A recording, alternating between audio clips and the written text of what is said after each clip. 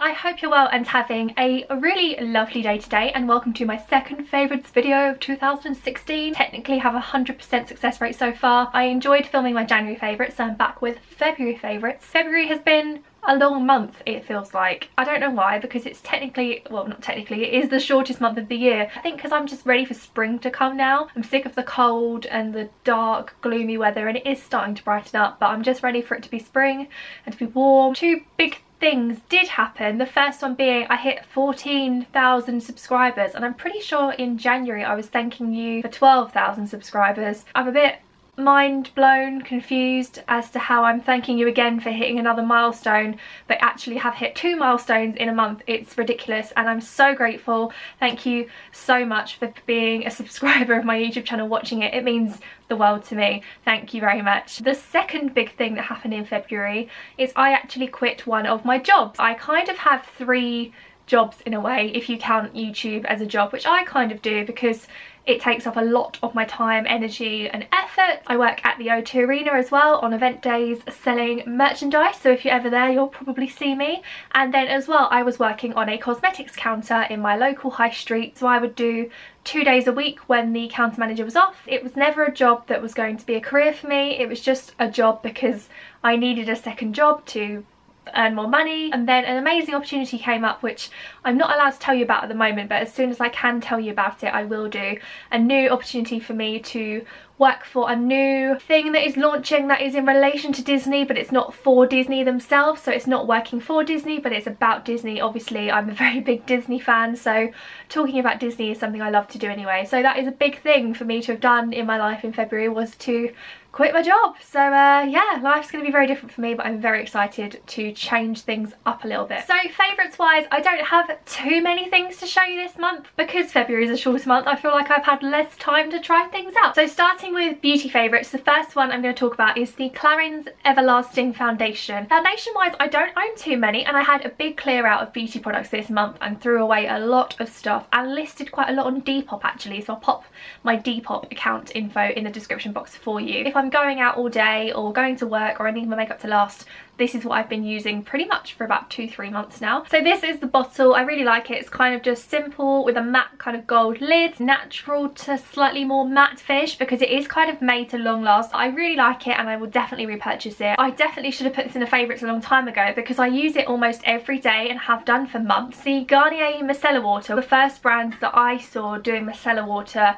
at a lower price point, and I'm just obsessed with it. It's about £4 to £5, but I buy it on offer when it's around £3-ish. I like to put this on a cotton wool pad and use it to take off my makeup before I do a proper cleanse. You could probably get away with using it as a morning cleanse on its own, but I don't like to use it as my only cleanse in the evening because if I'm wearing a lot of makeup this won't properly clean my skin. I will use this and then use a cleansing balm or a hot cloth cleanser or something that's going to really clean my skin. It's really gentle, it's non-drying, it's just a really great product and it's cheap and I absolutely love it, and I actually cannot go without it. When I realised how long I'd been buying this for and I hadn't actually properly spoken about it, I knew I needed to put it in a favourites video. My last beauty favourite is from the skincare brand Meru Maya, which I'm probably saying wrong. Everything I've tried from them I really like, but this especially is one of my new favourites, which is the Mud Marvels mask. It's a clay based mask, and clay based masks are really good at detoxifying, but this one's also very nourishing and it's not drying, which I think some masks can be. All I do is pop on a kind of generous layer and put it on as I get in the bath, and I just leave it to like sink into my skin and kind of draw out all the nasty stuff that's been sitting in there. But I really like it. You should definitely check out this brand if you haven't heard of it. I know it's kind of a smaller brand that you may not have heard of, but this is a very good mask and I am a bit obsessed because it saved my skin. My first random favourite is not new or even that random, but it's something I've become a bit addicted to, and it is Snapchat. Everyone has Snapchat nowadays and I'm just obsessed with it. I love that I can share kind of little bits of my day almost in like a really quick daily vlogging style, and it's actually one of the easiest ways for me to speak to people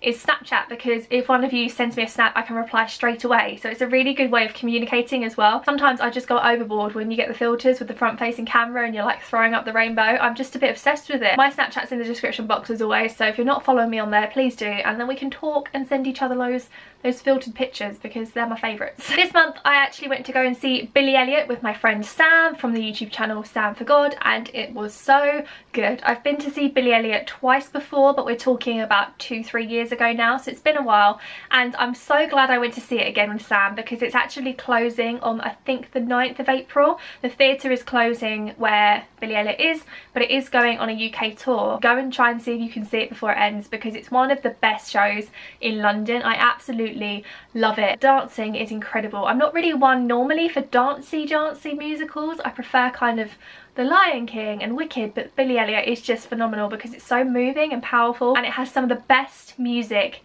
ever. Electricity is stunning. It made me cry. You've got Solidarity, which I think is one of the best songs and kind of numbers in a show because it's very contrasting. If you've seen it, you know what I mean. It's just an incredible show, and if you haven't been, try and get tickets to see it before it goes, or try and catch the UK tour. I've got 2 Disney related favourites to share with you. The first one is actually a candle. It is by the brand Maple and Whiskey, who are on Etsy, and they basically make Disney scented, Disney themed candles. So this one, for example, is Main Street Bakery. They've got them scented to different rides and foods and just so many cool Disney scented candles. I think there actually might be a couple of Harry Potter ones as well. I'm not 100%, but it was so up my street because I love candles, and anything that reminds me of Disney is just so special. This one is Main Street Bakery, although I actually don't think Main Street Bakery really exists anymore because it could be Starbucks now if I'm right, but it's so good. It's really sweet. It's really kind of cinnamony and sweet and kind of strong.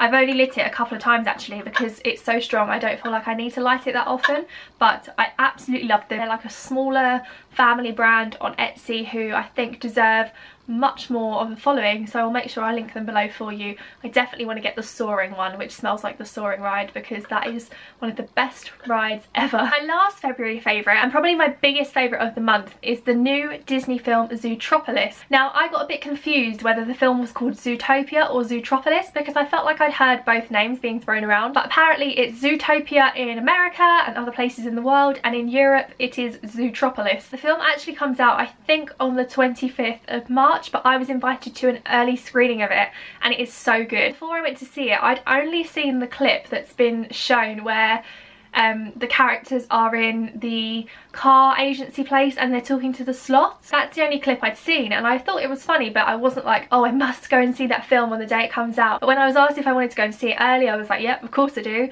What a privilege. And it was incredible. There's so much adult humour in there as well as humour for children. It has a couple of twists and turns. I fell in love with both the main characters. It wasn't what I thought it was going to be. It was so much better, and I really enjoyed it. It kind of tackles different issues that we have in society as well today. Zootropolis is a city where animals are living as pretty much as we are now, so there are some topics in there which are actually relevant to what we go through as humans in everyday life, with prejudice and social norms, what's expected of you, and racism and all things like that. You have to go and see this film when it comes out because it is so much better than I thought it was going to be. So that is the end of my February 2016 favourites. Who knows where we'll be in a month's time. Very excited to see what March has to hold. I may be going to Disneyland Paris in March, not 100% sure yet, but if it happens I will let you know on here as soon as it's sorted. But thank you so much for watching. Let me know what your February favourite was in the comments below, and I will see you very soon. Thank you for watching, guys. Bye!